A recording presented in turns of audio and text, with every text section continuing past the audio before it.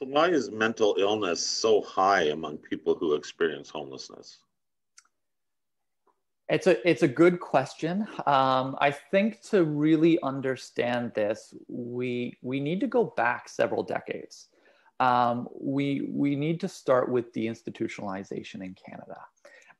And so we're really talking about the 1970s and the 1980s when psychiatric hospitals were closed down for reasons that were very well intended.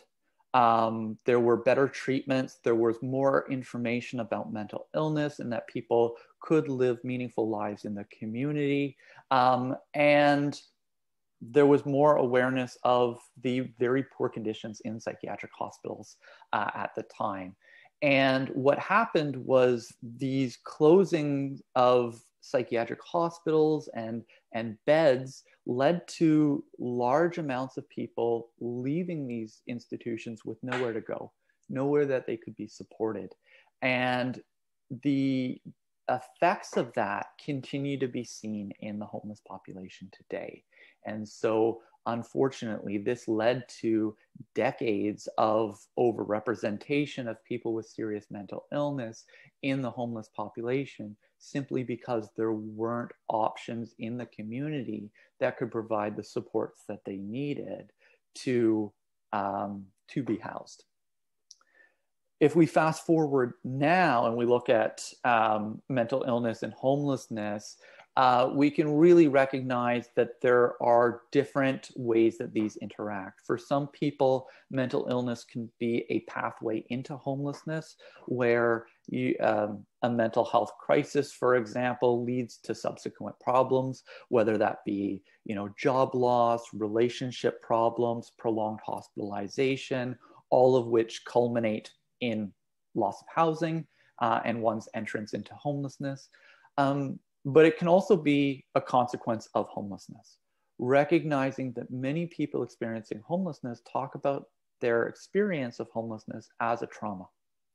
And anytime we're talking about the experience of a trauma, we're talking about risk of developing mental health problems.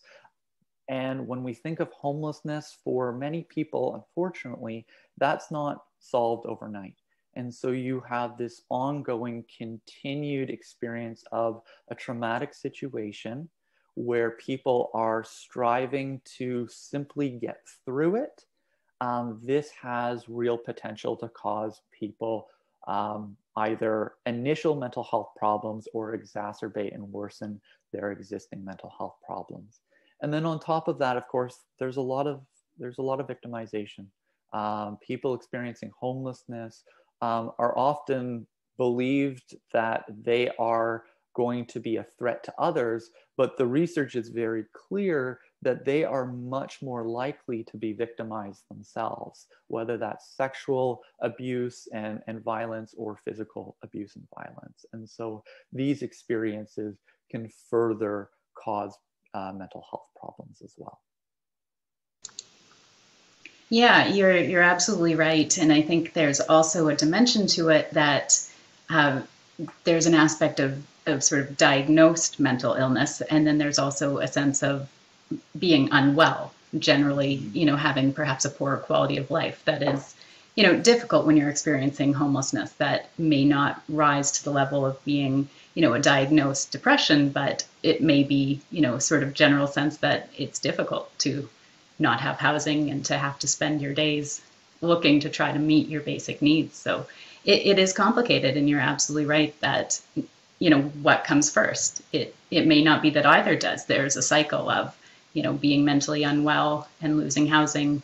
Losing housing also makes you mentally unwell. So yeah, it is absolutely a tricky question and no clear answers.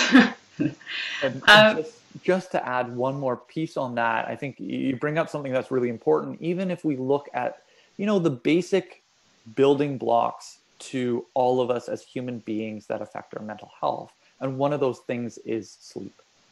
And recognizing that people staying in shelter are not getting a good night's rest.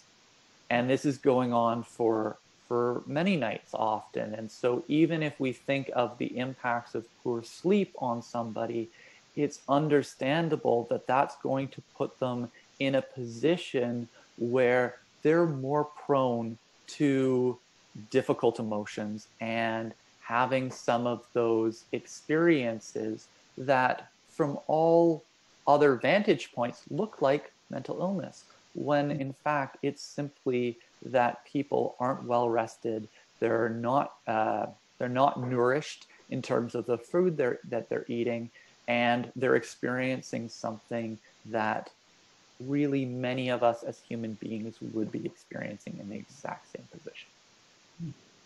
Yeah, very interesting. We did some research a few years ago looking at quality of life for men and women experiencing homelessness and comparing them. And there were many differences based on gender, but what they had in common was that lack of sleep. And if you address the sleep, then quality of life got better for both. So very important.